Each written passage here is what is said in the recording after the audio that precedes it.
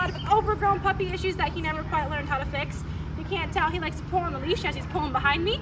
Other than that, he likes to leave his nose and not pay attention to what mom says. And he really likes to bite on clothes. He likes to reach up, grab mom's arms and mom's clothes and kind of pull and kind of just very mouthy. He loves to bark for attention and overall just not very good at listening. So let's see what kind of commands he might know before we get started with his training. Mom said that he did kind of know a sit and a down, but let's see how he does right now. Hey Arthur, can you come? Arthur, hey, can you come? Arthur! Oh, hey, not really, okay. Hey, Arthur, can you sit? Can you come over here? Hey, okay, can you sit? You want to sit? Can you sit? No, you're just gonna wag your tail at me. Okay, can you down? Can you down? That's jumping. That is not what I asked, sir. No, no. All right, and grabbing my arm. All right, let's see how he does for a walk. Can you do? This way. Okay. All right, so as you can see, he's kind of all over the place. He's more concerned about jumping up on me and the excitement of the love and praise. Other than that, obedience, not there. Commands are just not quite there. So why don't you check back in 15 days and see how he does? We're going to get his amazing transformation going. So why don't you check back? And thank you for choosing Bulletproof.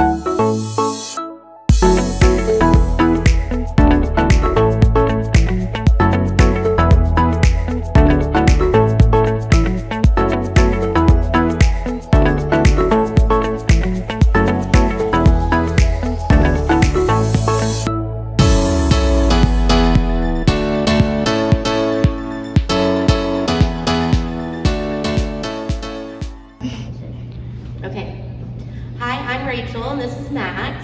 And Casey has trained Arthur, our dog, for the past 15 days, and she's done an amazing job. And we can't wait to go home and practice all of the cool things we've learned in order to keep him well behaved.